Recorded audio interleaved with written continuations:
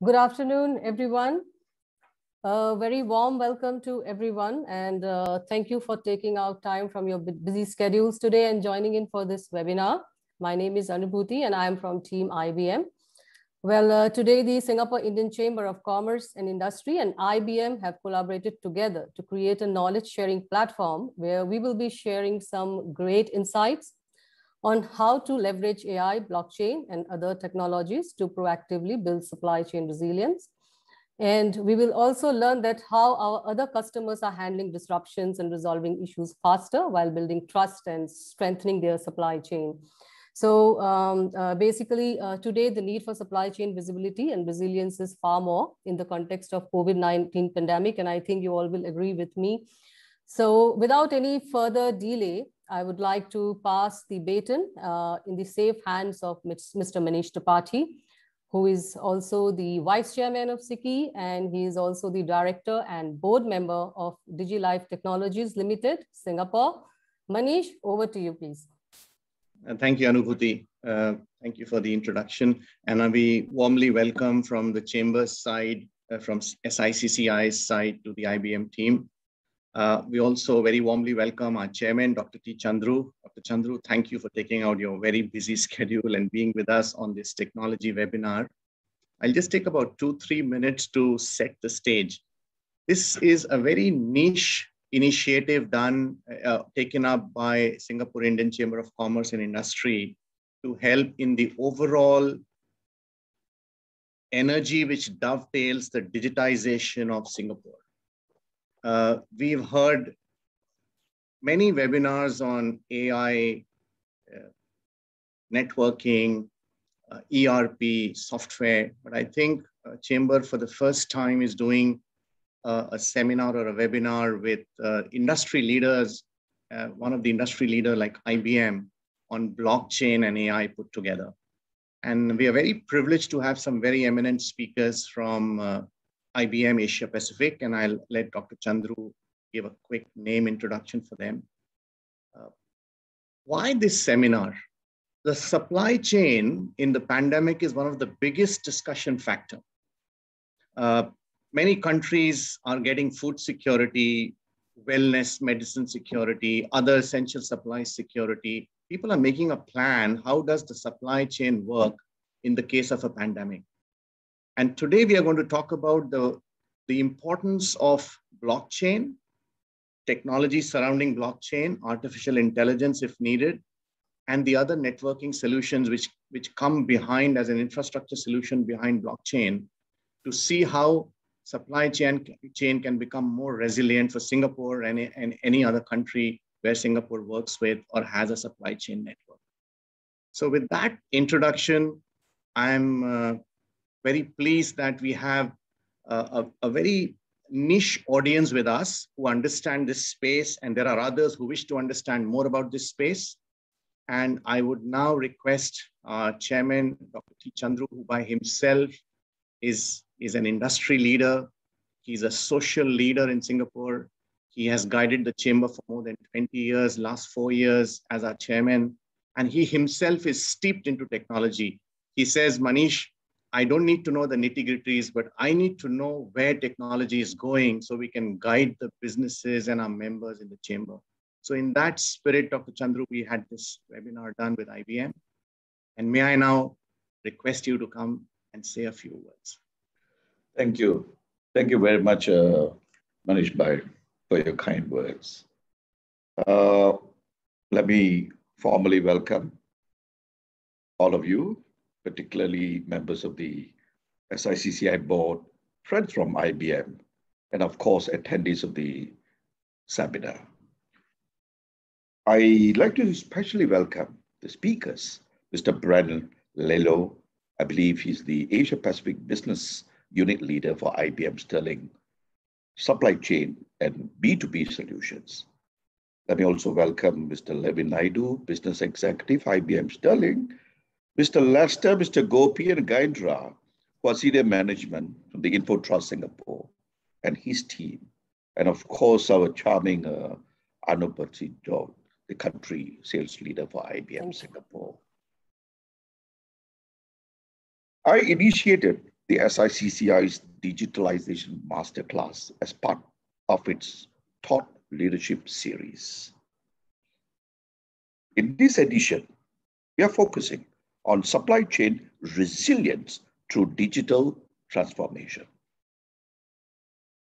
The Minister of Trade and Industry, Gan Kim Yong, announced during Vice President, the US Vice President, of course, Kamala Harris' visit to Singapore on August 24, 2021, that Singapore can assist the United States in strengthening its supply chains and deepening ties within the region.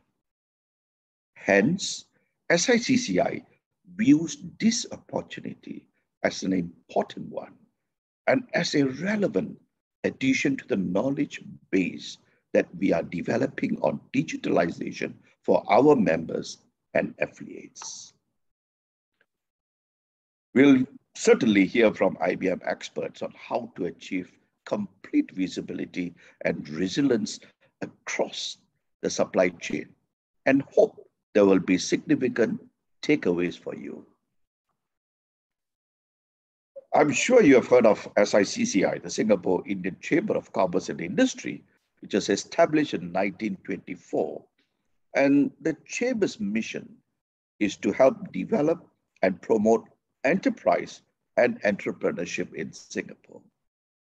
This is an ongoing endeavor, and we strive to build the entrepreneurial spirit in Singapore through a wide range of activities and initiatives every year. Certainly, this year is no exception. In keeping with our objectives of promoting entrepreneurship and internationalization, SICCI constantly is working to spur the entrepreneurial spirit, not only in Singapore, but also around the world. We have a dedicated SME service that helps Singapore companies to expand and take advantage of grants to enhance their productivity and also digitalize and internationalize. As a result of the establishment of the International Business Division, IBD in short, SICCI now has a dedicated service that helps its members run businesses overseas. For SMEs that are interested in internationalizing, IBD provides market intelligence, explains tax and legal advice, and recommends appropriate government schemes. Business advisors and market experts assist the IBD team in guiding SMEs in their internationalization journey. Today, the need for supply chain visibility and resilience is far more urgent in view of COVID-19 pandemic. Thus, through this webinar, members will be able to understand how to get real-time information and actionable recommendations that will reduce the disruption time from days to hours. Leverage on the use of AI with other technologies to proactively build supply chain resilience. Minimize the complexity of supplier onboarding and collaboration. Learn how other customers are handling disruptions and resolving issues faster while building trust and strengthening their supply chains. And of course, to create an environment for frictionless trade with the right partners by having the right information at the right time. It couldn't have come at a better time for us to have this conversation on Zoom with you. At a later date, IBM will be conducting a workshop with companies to discuss current business issues related to supply chains and the solutions as a follow-up of today's session. Without much ado, I would like now to hand the session over to the moderator. Thank you. Thank you, Dr. Chandru, our chairman from the Chamber. You have articulated it wonderfully. So the stage is set. And without further ado, may I request Brent. Hi, Brent. Brent is the Asia Pacific leader for, as Dr. Chandru mentioned, for IBM Sterling supply chain and B2B solutions. And we are privileged to have you with us, Brent. All yours. Thank you so much, Manish. And what such eloquent words from the chairman around on supply chain and the importance of supply chain, and the importance of ensuring resilient supply chains. So thank you so much. Really appreciate the opportunity. I'm just going to take a couple of minutes to set some very quick context before I hand it across to my esteemed colleague Levine to take us through the full gamut of what IBM is out there in the marketplace, helping customers doing with supply chains. But I'd like to think for a moment what role you play in owning, if you have your own supply chain, or if you're trading partners within multiple supply chains. And if you reflect over the last 18 months or so, what issues there have been in those supply chains, how often you've asked yourselves a question in terms of how I might be able to, improve that, make that more efficient, etc. And now is the right time. We are talking to clients right across, all the way from India to China, all across ASEAN, all the way down here in Australia and New Zealand, about how IBM can help organisations understand the impacts. And Manish, we talked about the workshops that IBM can run, how we can help you identify the business impacts of those disruptions on your supply chains, and also how we can plan to deliver immediate value to your organisations by addressing this particular aspect or that particular part of the supply chain, or improving that efficiency and that particular component over there. So Levine is going to take us through the full story here. But I guess one thing, to go into this is that, there's some provocative statements here, right? But if you were able to reduce the time needed, right, for critical supply chain disruption, right, to manage that, right, and if you could change that from up to 3 weeks, 21 days, down to a number of hours, would that be of business benefit and advantage to you? And I'm sure the answer is yes. If you were able to decrease your inventory levels, right, and prevent out of stock, etc., by up to 18%, would that be of value? And I think that you would say yes.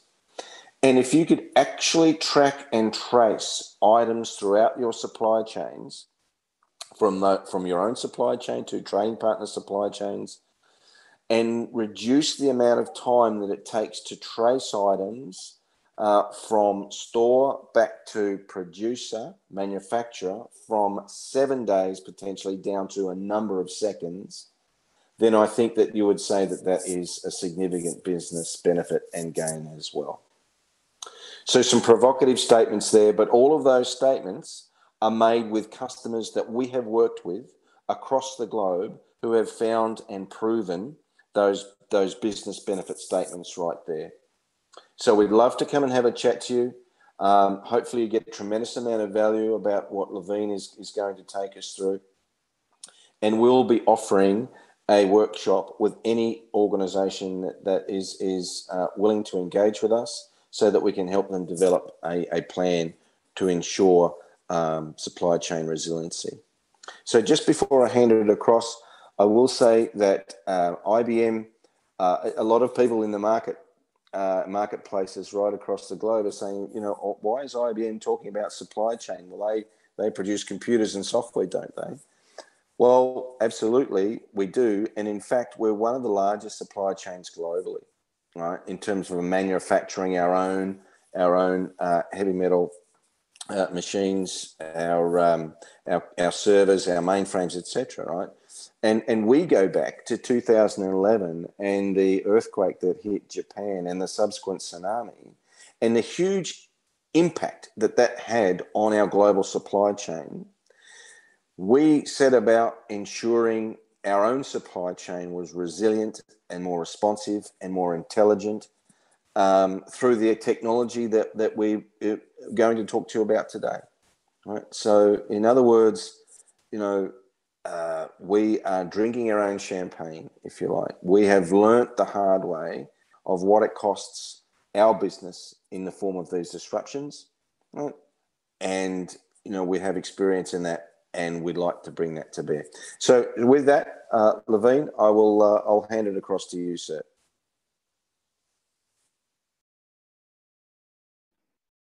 Thank you very much, Brent. I trust everyone can see my screen. I'm almost going to be feeling like a disc jockey today, switching screens. Thank you, everyone, and thank you so much to the Chamber for affording us this slot in today's session. Just as a heads up, may I please ask everyone to keep their phones handy, as we will use them during this session. So I'm not discouraging you playing with your phones. I'm sure that we'll all agree that the pace at which change is happening in the current economy is incredible. Information needs to be not only shared, but co-created through collaboration across organizational boundaries in a trusted and transparent manner. The latest advances in technology are helping to reduce business friction, elevate transparency as the new currency of trust, and enable end-to-end supply chain visibility or traceability like we've never seen before. But how do we rapidly embrace this? Change takes time. We all know this. Building solutions takes time. And by the time we're ready to deploy solutions, the world has changed. So what can we do to rapidly, and I really mean rapidly, embrace the latest advances in technology to address common challenges? So the agenda for building resilience within and across the ecosystem through advanced digitization is quite simple.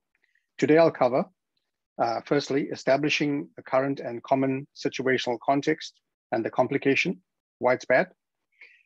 What are the key attributes of blockchain that would help transform and address these contemporary challenges we're faced with today, provide the visibility and enable the organization to proactively address disruptions and hence resilience, and illustrate through some examples. So before we get stuck into it, I'd like to ask if you would please lean forward a bit, participate in a 1 to 2 minute question poll. This will help me fine tune some of the content based on the priorities we're seeing in this conference today. So if you have the Slido app on your phone, just enter the event code you're seeing there or scan the QR code. And let's go, do the poll for the next minute or two, if that's okay. Can everyone see the poll questions?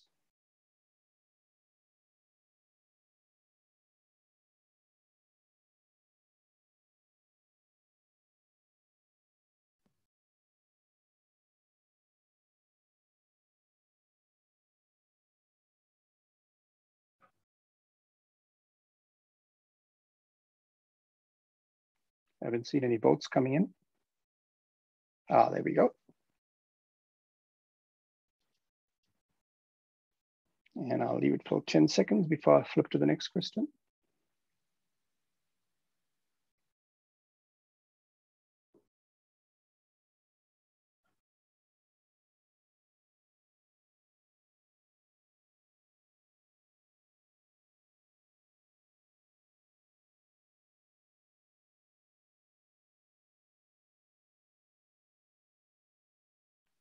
Okay, on to the next question.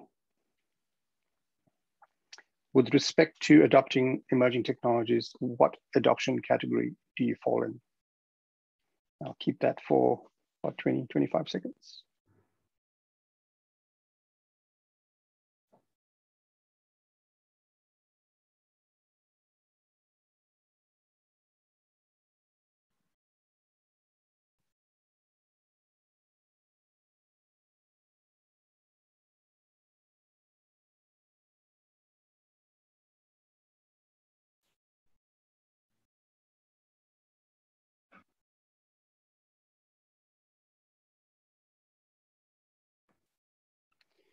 Great, let's take a look at the results. So we've had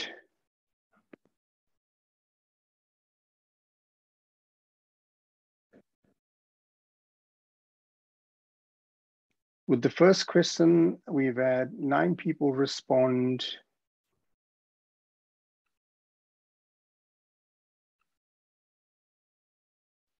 And 60% have trading partner friction disputes and unpredictable demand. 40% had visibility and disruption management and wastage, and the rest was all 20%. That's great.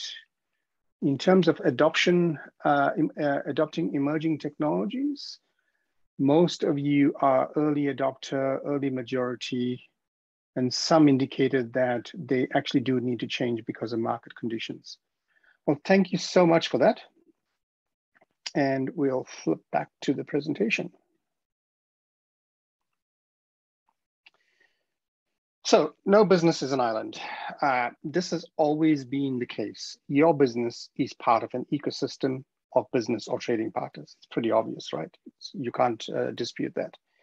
Now, if you take a bird's eye view of what's happening in your supply chain ecosystem and keep the perspective of being in the middle of it, there's trading partners on either side. You've got multiple tiers of it, right? You've got suppliers, customers, 3PLs, financial institutions, and third parties. Pretty obvious, right? Now let's take a look at what kind of activities that take place across the supply chain. Firstly, trading relationships are established or maintained. Physical goods are created, transformed, and transported, and services are rendered. Physical assets are acquired, deployed, and maintained. Business transactions are conducted. Important documents are exchanged. Most importantly, but not the biggest thing, or not the vast majority of activities, is money changes hands, right? So there's a lot of moving parts, and disruption can impact any of these. So within organizations and across the ecosystem, there are some common challenges. And without going through the exhaustive list, firstly, we have with trading partners and relationships, these include increased human errors and rejection rates. There's disputes, there's often high reconciliation efforts and costs, and a plethora of trading networks to deal with. This is all about you interacting with your external supply chain, with your trading partners. Across business operations, there are most often challenges with cumbersome technology, inflexible systems, lack of feedback on status of any business process, and disruptions and inefficient processes that create wastage and loss of value. Also loss of revenue, increased cost of goods sold, and increased SG&A. And then we have the lack of visibility that's created by siloed or inconsistent information, resulting in a few challenges in terms of decision support. For example, due to volatile demand, there's a difficulty in answering questions like, do we have the right inventory in the right location to fulfill projected demand? With inventory fluctuations, are we facing stock out events that are affecting our financial performance or the ability to provide critical goods? The third area could be logistics constraints. So are you unable to get location intelligence and analyze conditions at hundreds or thousands of locations in your supply chain? And due to shifting supply networks, how do we keep inventory levels where they need to be going forward to reduce shortages in the future? Naturally, the left side of the screen impacts all businesses, no matter what the size, even small and micro businesses. But the right-hand side, as you move towards the right, gets worse the larger the organization is. So if these resonate with you, then ask, what is this costing your business? How much money are you losing or leaving on the table? So back to this ecosystem picture, right? Everything is nicely laid out quite neatly. There's enough space between the buildings at the bottom of the screen, right? Now, if we look at how the activities that I mentioned earlier, using traditional systems, how they're carried out, we see that traditional systems were and are designed for a world where trade is focused on multiple bidirectional interactions.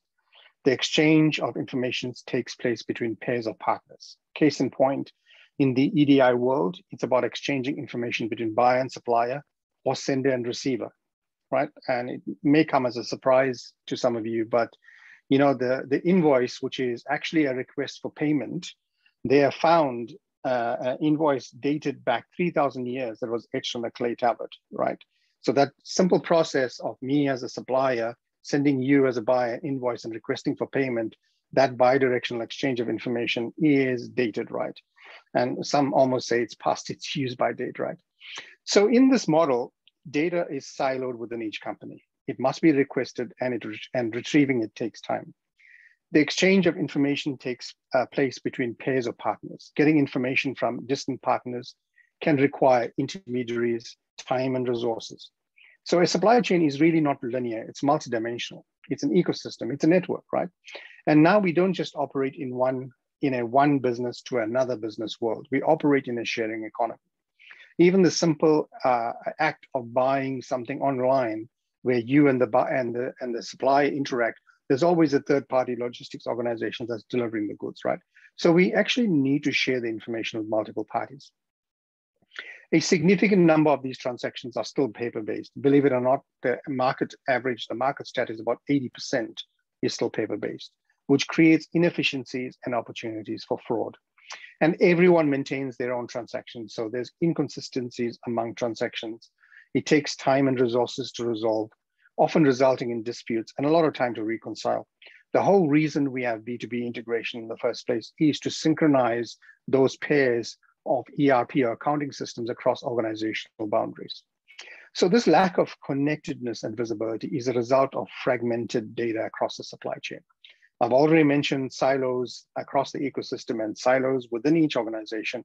So there's usually no end-to-end traceability and poor information sharing. Usually there are also multi-party visibility issues, which create significant inefficiency across the ecosystem, which has far-reaching impacts in some industries, such as inventory issues. There's overproduction, poor forecasting, stockout issues, or surplus stock in the wrong places, etc. So all of these issues collectively adds to business friction and disputes. Dispute resolution between parties is a slow and tedious process, often impacting business performance, resulting in wastage, high costs, inability to reduce disruption, response time, and ultimately customer experience. My lovely light bulb moment example is back in 2016, there was an article in the World CFO magazine, which says the world's largest light bulb manufacturer manufactures light bulbs pretty much labor-free. But when they invoice through the largest retailer, about 2,600 people are employed just to create and process this paper-based invoice, right? So given the multi-party style pairwise interchanges and interactions, business friction is multiplied and amplified across a business and its trading ecosystem, right? So why have I focused spending some time in this session going through this challenge that you mostly are aware of? Well, it's really to emphasize that this is an ecosystem-wide problem, not just a problem faced by your business on its own, and needs to be solved from that ecosystem perspective. Individualist solutions, as we've experienced, can help a little, but doesn't make the ecosystem efficient. So introduction to blockchain. Distributed ledger technology, also known as blockchain, has been around for a while. Amidst a lot of hype and disillusionment and much attention in the media about digital currencies, digital asset trading, non-fungible tokens, et cetera, there are still some realistic and practical use cases that impact general business, general everyday business. So the food example that I'll be looking at today has over 300 profile organizations using it already, right? But let's first see how blockchain's characteristics come together to create a more trusted, transparent, and efficient data sharing platform, a new way for trading partners to collaborate to do business together. So being distributed means data on the blockchain is replicated, shared, and synchronized among parties on a distributed ledger without the need for a central administrator. Unlike owned and managed data repositories or databases, blockchain provides an independent data sharing platform. It is immutable, which means once data is entered, it cannot be deleted, unlike data in a database. Edits can be made only by appending new or updated information. So with blockchain, you actually have a permanent record or audit trail of all data entered. The transactions are verifiable and can't be tampered with, and this disincentivizes fraudulent behavior. So because blockchain provides an independent data sharing platform and it's immutable, participants trust it. It's digital. Well, digital is not particularly unique to blockchain, right? But it's important to note that all data and relevant business process logic being captured in a standardized way and shared across the ecosystem goes a long way to improving interoperability and unlocks a number of gains in the ecosystem. After all, when a number of parties are working together, interoperability is a must. Because every event and transaction can be captured and not be changed, the source or place of origin and chain of custody, also known as provenance, can be traced end-to-end and published in a transparent way. And capturing the standardized data improves interoperability, and the advanced digitization and sharing of this data as a single source of truth creates value for every participant and encourages collaboration. So rather than the bidirectional exchange of information, information is co-created and shared, and it is a sharing rather than exchanging paradigm. This invariably reduces friction, helps resolve disputes, and increases efficiency across the supply chain. So in a blockchain world, it's a world where there's a network of members all leveraging a trusted, transparent, and shared business processes built off a common ledger or common source of truth on a blockchain network. So in this example, we'll see how the food ecosystem is transformed. So how it works is all participants in the ecosystem, irrespective of the business size, whether you're a micro business, a farmer, an SME, home industry, you conduct your activities, your various activities around physical events and business transactions. And these are recorded in a secure manner in the solution. As owners of the data, each participant has full control over who sees that information. And so this all happens via a set of easy to use options like direct capture, uploading of templated information, IoT devices, and integration with systems. Most importantly, all these events are captured using international standards such as GS1, so that interoperability is actually really built into the platform. And every participant captures this information because they all derive value. So straight away, we see people are incentivized. As you can see in this picture, logistics is a key segment. So it's quite important that logistics providers are actually contributed towards capturing all these events. So the benefits accrue across the entire ecosystem. Because blockchain provides an independent data sharing platform, participants trust it. The data immutability creates an auditable record for all transactions, disincentivizing fraudulent behavior. Once data is shared in the single data sharing platform, everyone has instant transparency into the transactions, right? They are authorized to view. And so there's no intermediation required. And dispute resolution using this shared ledger approach can be automated, saving time and resources. So people are free to conduct higher value activities rather than low value reconciliation and dispute resolution, looking at emails, making phone calls to address disputes and so on, right? So let's pause for a moment and reflect on what is the takeaway from this, right? To reinforce the concepts, there's really generally 3 entry point conversations to have at the business level. The first is this kind of technology reduces business friction. The second one is it helps to improve provenance, traceability, transparency. And these all mean different things, right? Provenance is the outcome of scientifically verifying and validating the source or origin of something. Traceability is knowing the facts surrounding how a product or material got from its origin to where it is, like event, time, place, who, quantity, ownership, and price for every commercial transaction, for example.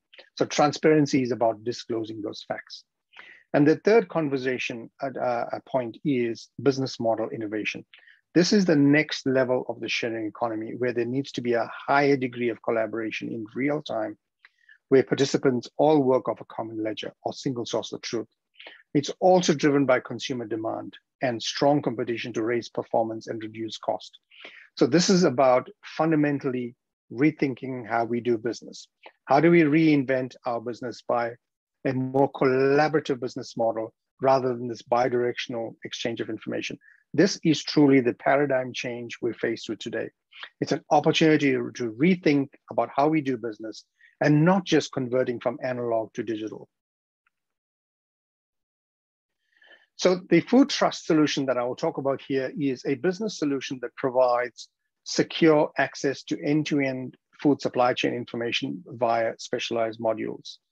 So the key features which most organizations look for in a solution of this type is easy onboarding, so that you can onboard your trading partners, you can capture your various identifiers for your products, your ingredients, your raw materials, your locations where you do business, such as processing plants, distribution centers, warehouses, and so on. The ability to track and trace all the information in terms of capturing purchase orders, things like dispatch advice, shipping notices, all those key business documents, and event data such as information that is captured surrounding every physical thing that happens to the goods as it moves through the supply chain, whether it's harvested, made, packed, unpacked, transported, received, delivered, and so on. There's also the ability to instantly access digitized documents such as trade certifications, licensing certifications, lab results, anything that's important that supports the exchange of information between trading partners. And then there's advanced insights.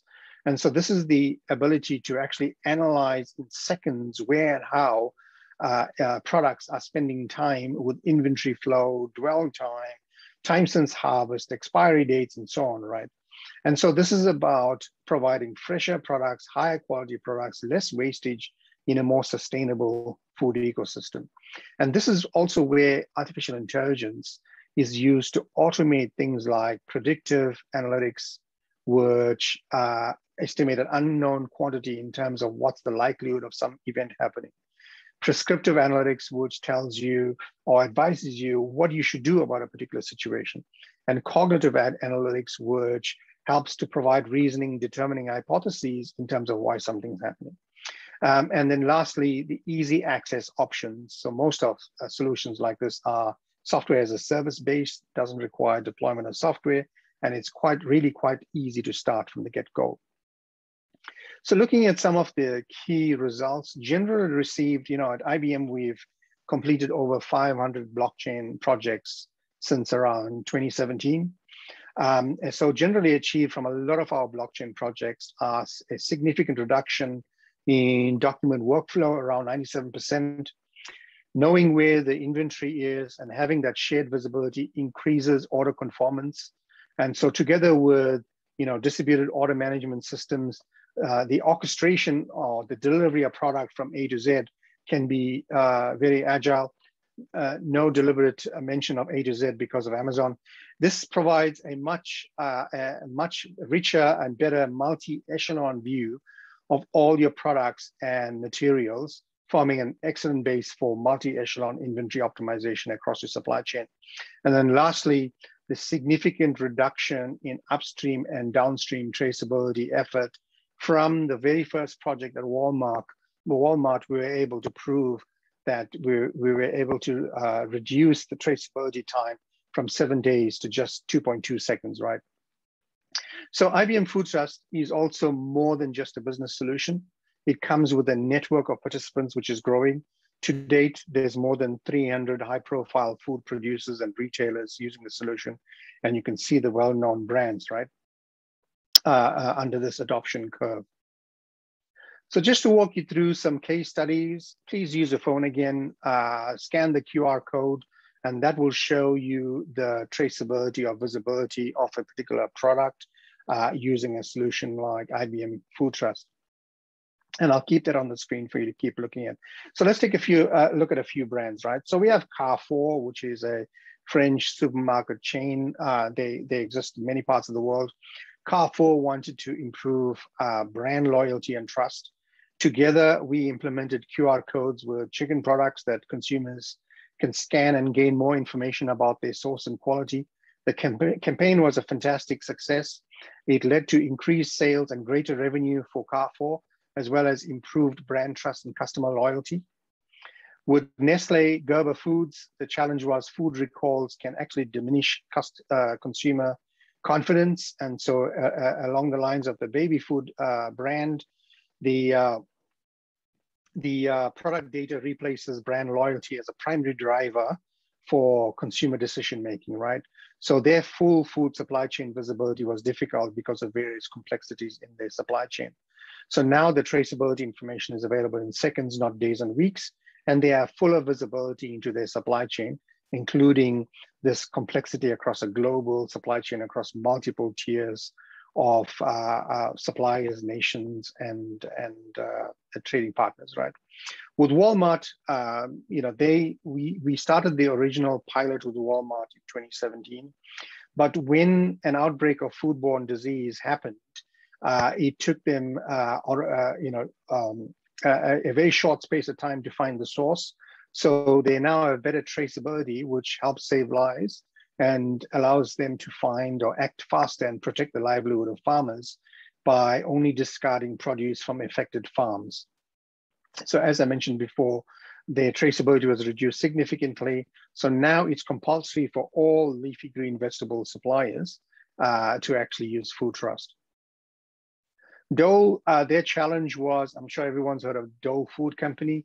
The challenge was large amounts of data are actually collected during audits, but never really used because they're really not documented in a way that can be shared. There's a lot of paper, a lot of handwritten records, and this was exposed during a romaine lettuce E. coli outbreak.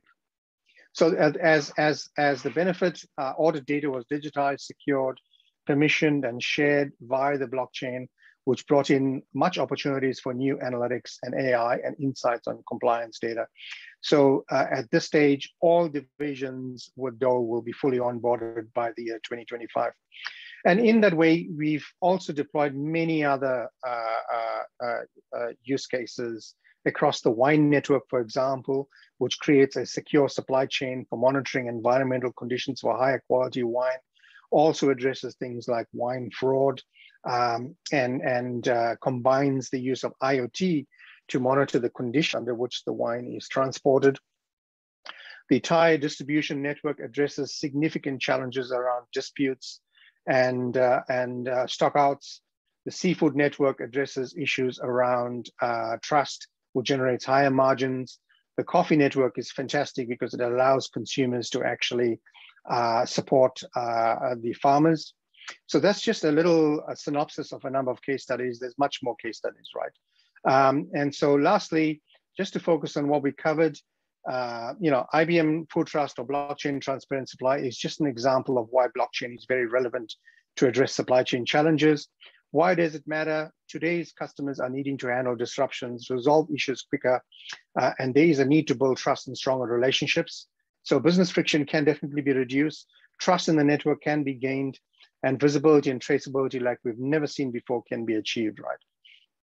And what's the call to action? Firstly, obtain sponsorship for change within the organization. Begin internal briefings. I guess this is your first briefings in terms of the art of the possible. It may not be the first, of course, if you've already seen this before. And conduct workshops to scope out low-hanging fruit. And lastly, well, although it's COTS and really quick to adopt, what's the catch? There is really some work to do, right? And that work is engaging your trading partners, gain their commitment to achieve this kind of benefit in your supply chain. Once they see value and benefits, they will engage their trading partners and so on, right? So that's where the effort should be rather than custom building solutions. And with that, I'll hand you back over to Manish, and thank you so much for your attention. Thank you, Levine. Wonderful. What a crisp, such a rich presentation, Levine. Wonderful. And we asked Levine to do it in 18, 19 minutes. You were spot on. Mostly this takes about 45 minutes, ladies and gentlemen. One message which, it was very rich, Levine, Brent, and Anu. But one which came out, which struck to me is, you said in your Walmart case study, your track and trace, maybe I may not be using the right words, from 7 days went to 2.2 seconds.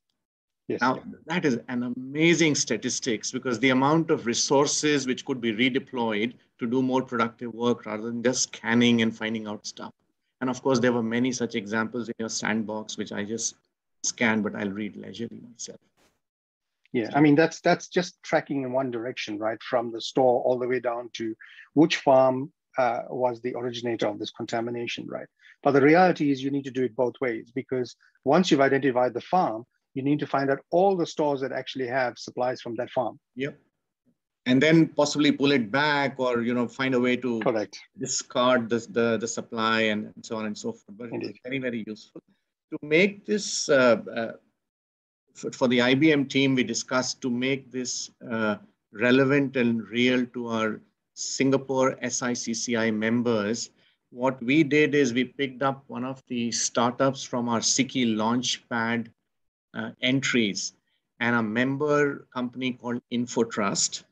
And InfoTrust and Prominent Labs have come together, and they have created a pilot on blockchain and supply chain resilience, specifically in fruit and green vegetables, and also extending that to eKYC. So eKYC is the underlying blockchain technology, which kind of touches all domains of supply chain. I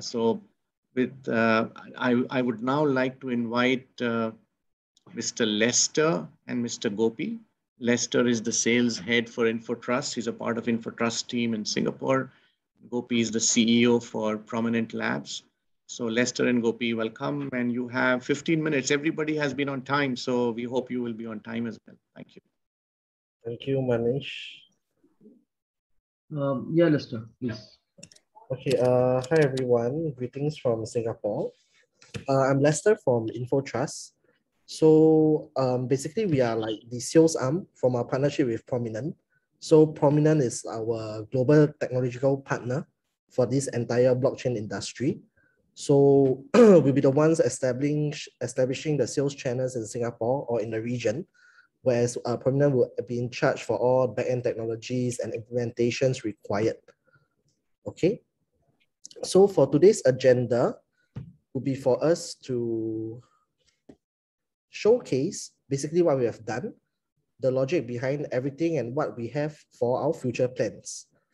So number one, we'll be providing an overview on our blockchain products and solution assets. From there, we'll be touching on the fruits blockchain, covering supply chain provenance and authenticity, followed by a customer case study, which we have performed.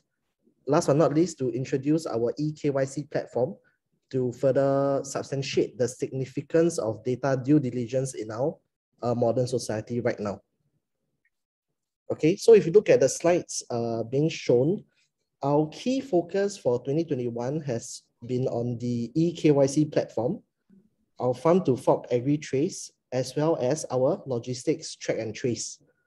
Okay, so moving forward in 2022, we actually hope to see some further development in this region. That being said, we'll be focusing on establishing an assets marketplace together with, involving some crypto exchange as well as game coin exchange, because we believe that's the next direction the market will be heading into. Okay, so Foods blockchain is actually a pilot for the food blockchain. Is a pilot project that we've conducted for the food blockchain industry. So basically, it's a provenance solution for high agri/food products. So it's something that we actually tried out ourselves as well. Okay. Next. So majority of us here, we already know the challenges that we face for this industry. So food counterfeiting is actually a major issue in today's society. $49 billion is involved in food fraud every year. Okay, with 34,000 suspects being nabbed for food counterfeiting. So on top of this, the risk for food contamination is very high on a global scale, and an average of 30% of food goods are actually damaged due to improper handling of perishable goods. Okay, so this is the overall information that I'll provide. I'll hand on the time over to Gopi for the rest of the presentation. Thank you, Lester, and for touching upon the agenda and relevant briefing on fruits blockchain as well as other agenda items. And before I start, it was an impeccable presentation from Mr. Levin of IBM touching the food trust related aspects, which is kind of a reference material for many of us like blockchain aspirants. So moving on from a customer perspective of we at Prominent and that is a farm producer perspective. Our solution basically addresses the supply chain nuances, which we covered already, enabling origin preference and authenticity via blockchain. So to make it more customer friendly, what we have done separately is we developed an e-commerce platform acting as an order engine, pertaining to which transactions are recorded on blockchain at every handshakes, after which a QR code is generated, and when scanned, retrieve details on blockchain immutable ledger, which is something which we are inspired from the global giants. We focused in catering both B2B and B2C segment, or rather we can call it as a B2B2C kind of a solution. And we predominantly focused on a SaaS model approach in implementing the solution to preferred customers, including— Gopi, I think your charts are not moving. Yeah, I'm noting down, Mr. Manish. No issues. With payment gateway integrations. So basically the advantage of customers. So when we talk about customers, we have two types. One is our immediate customer, who is a farm producer or an aggregator or a trader, and then customer, who is an end consumer. So from an end consumer perspective, our customer viewpoint, the solution gives transparency, or rather origin provenance, and hence enable end customers to consume authentic farm produce, curtailing counterfeit product issues. Moreover, there is nothing required other than a mobile phone, as we rightly saw during the previous presentation, to scan the QR, get the provenance details, and what we call it as a farm to fork journey. So in our real world experience, wherein we should ensure that we walk the talk. So what we did is we went to the farms in India. Basically, it was in Ratnagiri district of Maharashtra. So to understand the real world benefits, both from a farm producer perspective as well as an end customer perspective. So we did a successful pilot on Alfonso mango, which is a fruit, or rather known as a king of mangoes, exporting the same from a market in India to Singapore market via multiple export mechanisms and stakeholders, and opted for direct selling as well as channel partners via importer connectivities. It was not easy, being a startup and being understanding the nuances. It was never easy, but we managed to cover the exact journey as depicted in the slide, right from plucking the mangoes to the packing of the same, to the logistics and supply chain metrics, or supply chain stakeholders, right till end customer. So right from and till the direct sales to the end customer. And we were there in the market, on the market, to witness customers scanning the QRs and get the origin traceability, which is the virtue wherein we call the pilot successful. So our strategy was pretty simple. It was to keep the price slightly more than the market rate, indicating the farm to fork blockchain QR tracking with the package, and this garnered customer interest, which resulted in much more higher order volume subsequently. And next time onwards, we had channel partners at both ends, at the exporter side at India, as well as importer side at Singapore, who were working effectively, utilizing our platform right from the order matching engine at the e-commerce front, as well as the blockchain platform, which generated the underlying QR and then gave the benefit of end-to-end traceability or origin provenance to the end customer. Basically, just to explain what we have done as part of our pilot in terms of our journey with the farmers as well as the farmer community towards end customers. These are the pertinent details about the pilot which we have done on the ground. The farm location was, as I said, Ratnagiri district in Maharashtra, India, and the pilot was done between India and Singapore. And we utilized hyperledger mechanisms for blockchain in terms of track and trace to talk about the blockchain stack, technology stack, and of course a normal e-commerce with integrated with payment gateways, which enable the order matching or ordering quite easy, as well as the mobile phones which were used to scan the QR codes and further get the details. And the end result, it was a successful product, successful pilot, and we are hoping to get more and more customers onboarded to our platform to an eventually fruitful journey.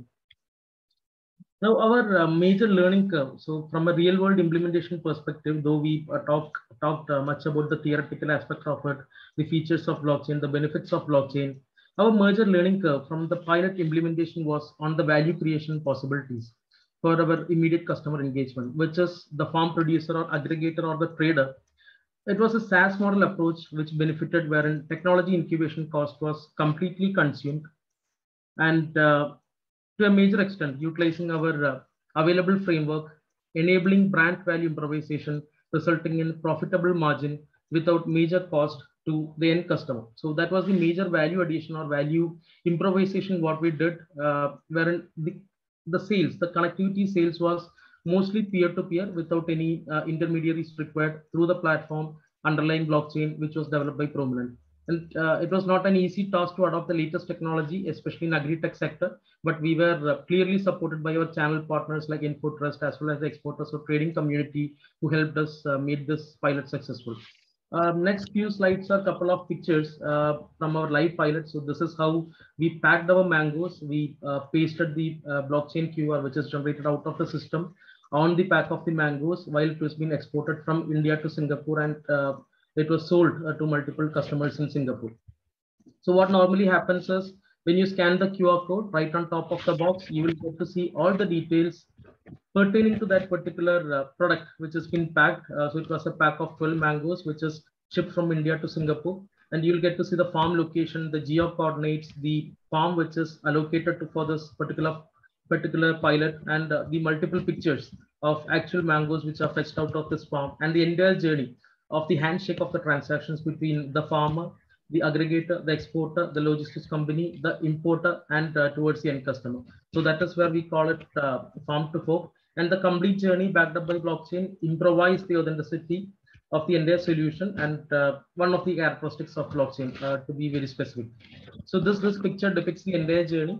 And to move, just to highlight how we have created the order matching engine. This is the e-commerce platform where we can do the order of the mangoes for the friendly customer.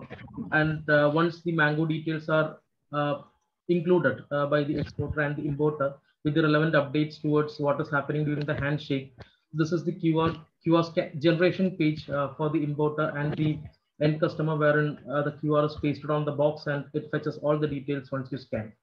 So these are the live pilot screens and our application screens, as you can rightly see on the screen. So our future vision in simple words is to build an ecosystem enabling origin provenance for export quality farm produce with authentic information on farm to fork journey, not just enabling trust, but basically exponentiation of trust and authenticity with the technology characteristics of something like blockchain. Just before winding up the case study on supply chain resilience, what I would like to address is regarding one of our customer engagement. Okay, you have 6 minutes. My apologies. Yeah, sure. Thank you.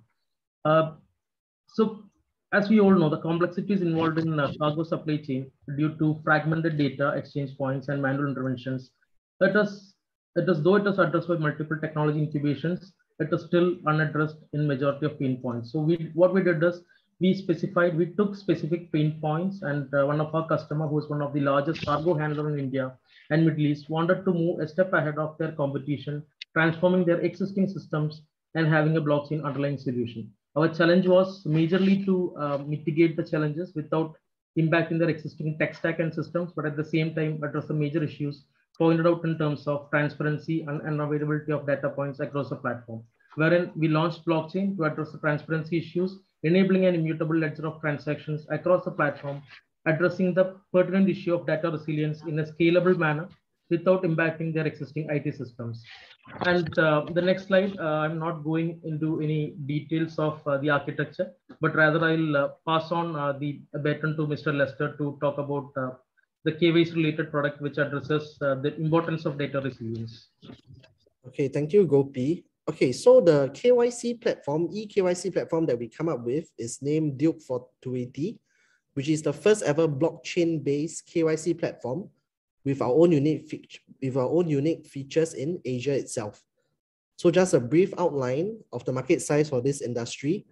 47% of businesses worldwide are actually spending on digital transformation to accommodate eKYC. Number two, current revenue for 2021 has already hit $295 million USD with a projected CAGR of 24.5% to be achieved by 2030. Okay, which will amount to 1.58 billion US. So these are the figures that we're looking at.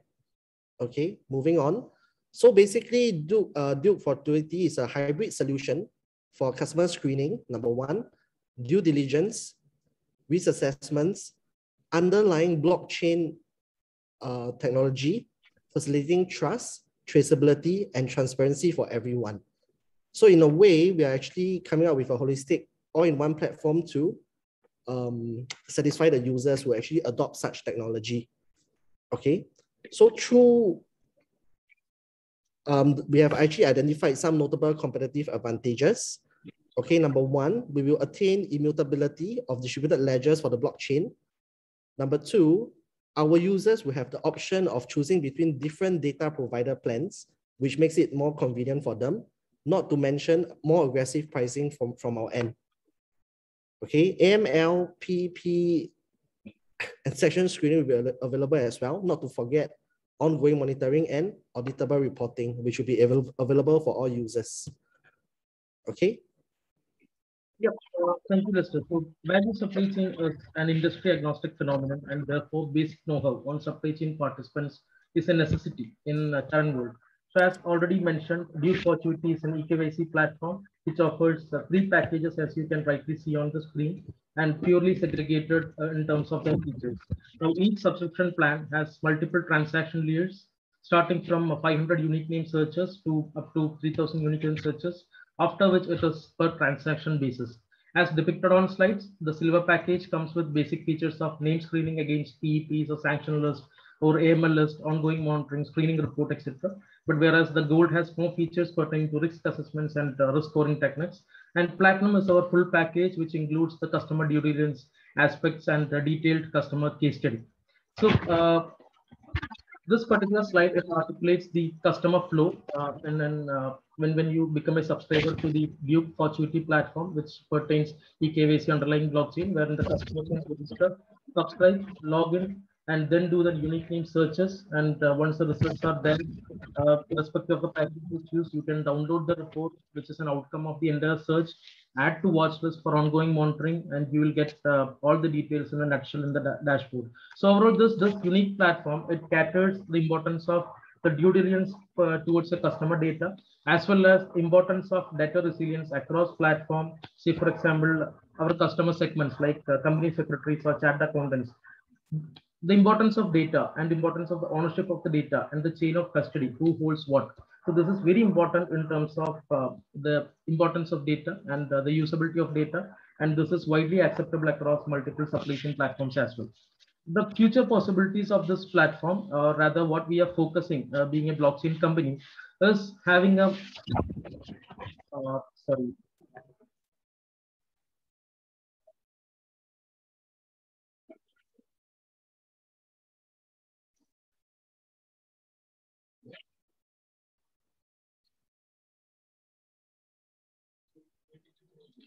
apologies, just misplaced my mouse. No worries.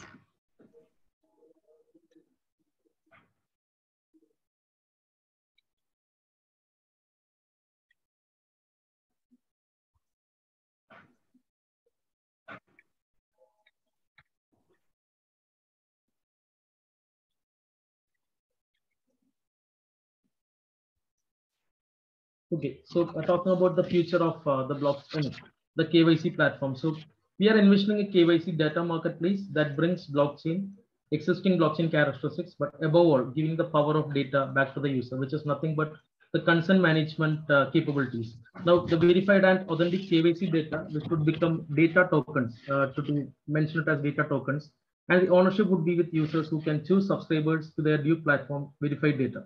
And most importantly, the data set would be kept up to date, utilizing the data source providers. Such a marketplace enables regulators across the world to access the data set with the consent of the user, which eases KYC process and onboarding as the case may be. And before winding up, I hope I am on time. I would leave the audience with the thought of having a tradable data token in crypto exchanges in near future, which is probably the end game from a blockchain-based company. And the next few slides are a couple of screens of our existing platform, which will be launched in the market soon. And with this, I'm winding up. Thank you, Sikki, and for the opportunity, and Lester for the support. And it was great to be on this panelist as a speaker. Thank you, Mr. Manish, as well, for being here. Thank you, Gopi. Thank you, Lester. So we are nearly on time, just about 3-4 minutes off. Now now the time comes for the questions. So Anu, you would take the questions, or how will you pass it on to Levine and Brent as they come? Yep, sure. Actually, I can see one question. So I will read it out. Either Levine or Brent, feel free to answer this question. Is that okay? Okay for me, yeah. The question is, are you saying there's no alternative to blockchain that uses traditional technology for reducing business friction and improving visibility? Levine, are you there? Levine or Brent, would you like to take this question? Yes, I'm here. So really speaking, digitization, creating portals and B2B technology for collecting information from your trading partners exists. They've existed for a long time, right? But the problem we're trying to solve is not just collecting information from your immediate suppliers and supplying information to your immediate customers. We're talking about collecting information from the entire ecosystem, right? And typically or traditionally, what's happened in the market is large organizations have implemented solutions that suit themselves because automation saves them money, reduces friction in their own immediate trading partner interactions with their suppliers and customers, right? But this actually fragments the market. It creates long tail problems in that, when I say long tail, I mean the vast majority of low volume trading partners don't adopt these digital technologies, right? So collecting information from immediate trading partners, yes, there's alternative technologies. But what we're talking about here is collecting information from the entire ecosystem in a way that drives value for every participant, right? Everybody gets value out of it. And we found with the numerous projects we've completed, we found ways of communicating value to every participant, such as a farmer, a logistics company, a manufacturer, a consumer, and so on. And that's what drives the adoption, right? It's about solving an ecosystem problem rather than an individualistic problem, right? Right. Thank you. Thank you. Beautifully explained, Levine.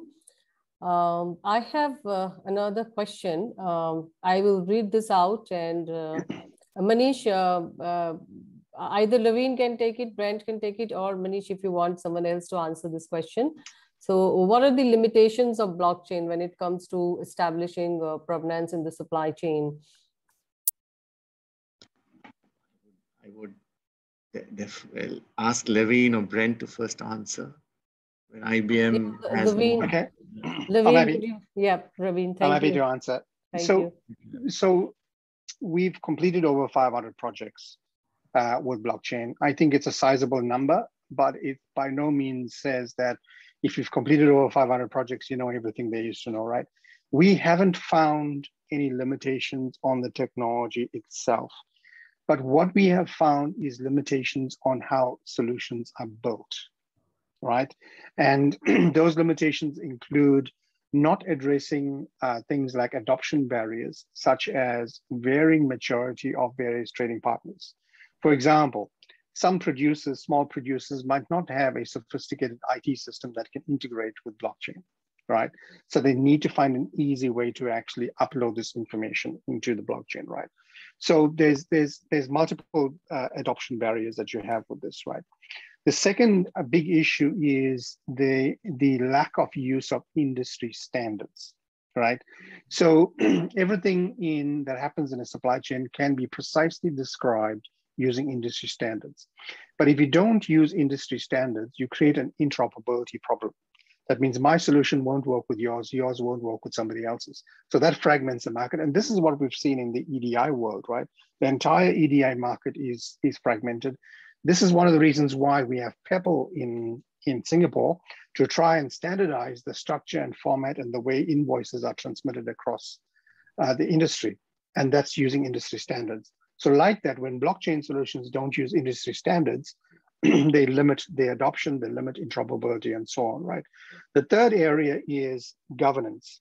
And governance is coupled with trust. Why, if I would only adopt a solution if many other organizations are using it, right?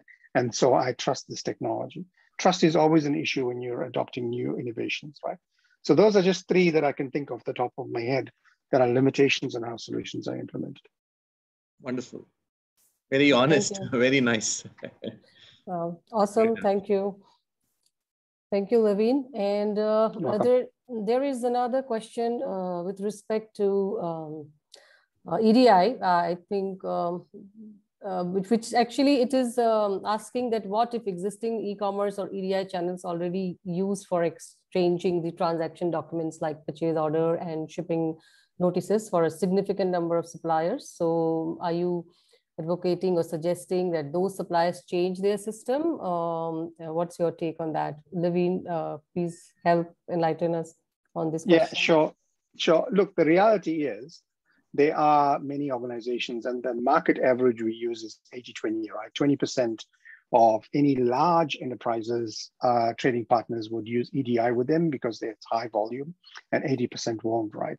So the approach we've taken is the reality is the whole world's not going to adopt blockchain on day one or day X, right? It's going to be a migration.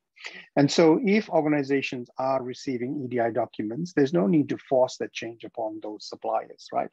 So as we know generally, buyers or customers drive adoption of channel solutions with their suppliers. So if there's a large retailer in Singapore, they would have driven a particular set of standards with their suppliers, right? In this case, what we normally advocate is complementing the existing approach, right? So what can be done if an organization receives an EDI document? They can transform that to the industry standard that we use and use APIs, for example, and feed those documents into the blockchain solution, right? Why it's important to actually put that information into the blockchain solution is the ultimate goal is you want to create a single source of truth for everybody, right? And so the blockchain solution is more than just capturing EDI documents, right? It captures every event that happens in the supply chain. It captures those transactional documents.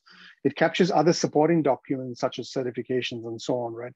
So you have a single source of truth that provides comprehensive visibility around what's happening in not just your immediate supply chain, but the extended end-to-end supply chain beyond your tier one suppliers, for example, right? So this comprehensive view is what's needed if you want to address friction and you want to address disruptions into your supply chain, because if you have no visibility, if you can't see it, you can't manage it, right? So I have one question which came on my mobile WhatsApp. So if I may, Levine and Brent, or maybe Anu, you also. So the question is, we are using standard RDBMS databases. Why blockchain? What is the extra benefit a business person, an SME or a micro business person will get on provenance, single source of truth, when our business is not blockchain friendly? That's the question. Sure. So look, there is no business that's blockchain friendly from day one, right? It's a transition, right? So if you have a relational database system, an RDBMS, it is hosted somewhere, right? And it cannot be guaranteed to be immutable. It cannot be guaranteed to be tampered proof, right? What's built into the Hyperledger Fabric or blockchain solution that we use, it's actually built into the technology. Once a block is encrypted and saved and validated, it cannot be changed. There's no feature in the technology that allows you to go and change that block, right? And the fact that it's distributed, that means multiple organizations who are trusted can have copies of it. It means it's trusted, right? So, the challenges with a relational database system is it's not tamper-proof. Records can be changed. Administrators of the system can actually look at the records and see, so there could be insider issues as well. But the blockchain solution is highly encrypted using a public key infrastructure, right? So nobody can actually scrutinize the records and read it unless they have permission to do so, right? So it is much more secure than a relational database system. And the other thing is, RDBMS is hosted by a single organization. It can encourage its own immediate trading partners to use it, but it can't encourage its suppliers to use it. right? And this is the value of blockchain, is it provides value for everybody, benefit for everybody, and hence encourages everybody to use it. It's much more of a network model rather than a singleton model. That makes sense. I hope that answered the question. It does, it does. I think it was a great question because you see our members are mostly SMEs and micro SMEs, and everybody for the IBM team, everybody in Singapore wants to be either in sync with technology or ahead of technology as they do business. But people are grappling like all of us, you know, what is this new thing which is going to create value for my business? Because some people put food on the table for maybe 10, 15, 20 people, right? And their end game is not to have a great, how do I say, self-actualization on need Maslow's need hierarchy theory through technology, yes, just to create more profitability. So to that point, Manish, you know, for a long time, and still to this day, you know, blockchain is considered a bit of a black art or a science project, if you like. You know, what we're engaging with is, you know, I mean, IBM traditionally has been, has been perceived to be targeting at the big end of town. You know, it's the large banks, it's large government agencies, whatever. These solutions go all the way to SMEs and micro SMEs and provide value to these organizations, not just the big end of town. And so what I would encourage, you know, the membership that's on the call here is to reach out to us, because we can actually help you understand the tangible value in adopting blockchain yard by yard, and what we can do, what you can do in 30 days, in 60 days, and 90 days to deliver value. At the end of the day, we don't believe that you'll invest in ours or anyone's technology for that matter, whether it's blockchain or anything else, unless you see value in it. And it's our job to help you understand that value before you ingest. So I would really encourage the membership here to get in touch with us and to arrange one of those discovery workshops. Great, thank you, Brent. And I must say that it was very heartening to see that within our fold of members, we have two companies who are not only early adopters, they seem quite far into blockchain and crypto and, eKYC, and they have a roadmap. So yes, you're right. It's not only, I'm borrowing your words, the big end of the town, but even the SMEs and micro SMEs in Singapore are looking at blockchain. So that should be heartening to other members who are listening to this webinar. Anu, one last question, and then we can do close, and you can just do thank you for us. Yeah, I mean, there is one more question. Levine, you could answer this. How long does it take before we see the benefits?